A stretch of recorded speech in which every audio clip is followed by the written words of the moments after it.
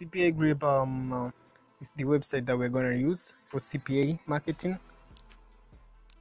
When you sign up for CPA GRIP, we're going to Google and search CPA GRIP. So cpagrip.com.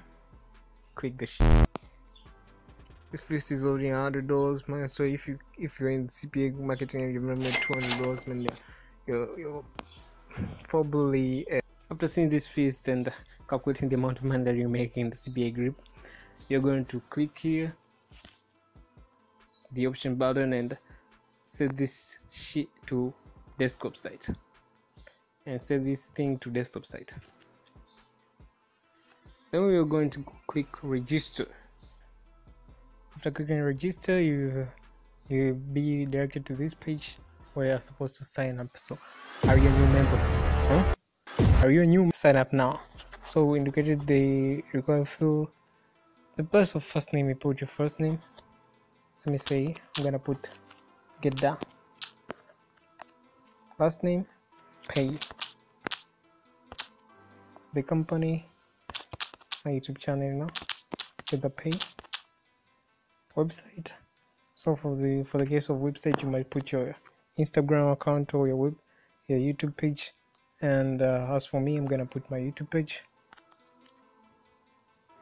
As for the case of YouTube, you go to YouTube in your browser and click sign in, and after signing in, you will put your email, your password, and voila, you'll be on your.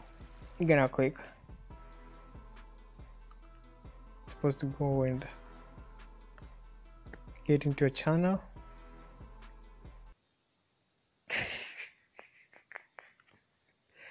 Then you're gonna copy that link, go back, paste it here, paste that on the website. That's my channel. Street address, the place where you're staying. I should write it here. I should write anything. Street address, that's renter. Rentery. City, Australia, the country, city, you put it yourself there. Skype.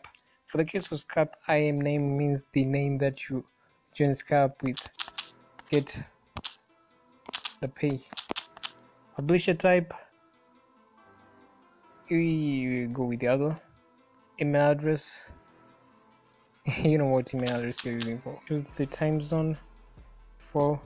And where did you hear about us? You say, I heard from YouTube, and I've read all, and I've signed all the terms and services, and you click register now. Clip. From there, you have already registered all the things, and my password and my zip code. Yeah, don't forget the zip code, zip or postal code. If you don't know how to search the zip code of your country, so you go to Google and search zip code of Australia in your specific country.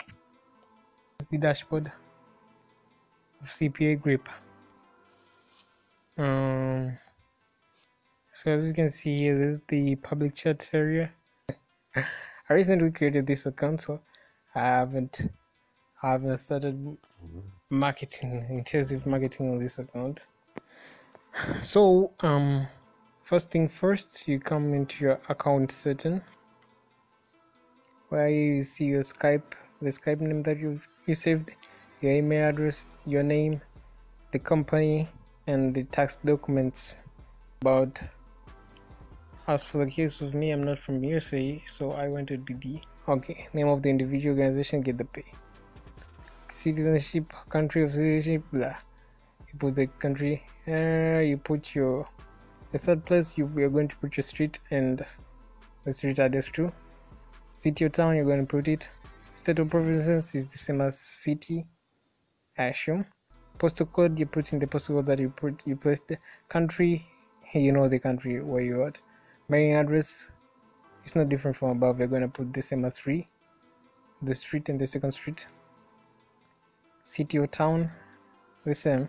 State, okay, the same as city.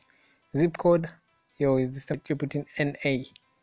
Now, foreign tax identification number, if any, you're going to put your phone number, country reference number that's given by CPA GRIP. Claim of tax benefits, Chapter 3 purposes only. See instructions. I certify that the beneficial owner within the current income tax, you put in your country, the name of your country, or state, treaty between the United States and that country. Specific condition rates of the owner has blah blah blah, article and paragraph, you put in your country name there. Of the treaty, identify the 9 above claim as 0%. That's a 0%, you put in 0. Of withholding on specified type of income, 0. You put in another 0. Then nothing at all. Explain additional condition for the article. You're not gonna put anything there. And the part 3 signature of the beneficial owner, you're not gonna put anything. Capacity which is acting, you're gonna write self. From there, you have accomplished your tax document W8 information, and you have remained with only one thing, and that is payment center. Under the payment center, you're gonna set your payment.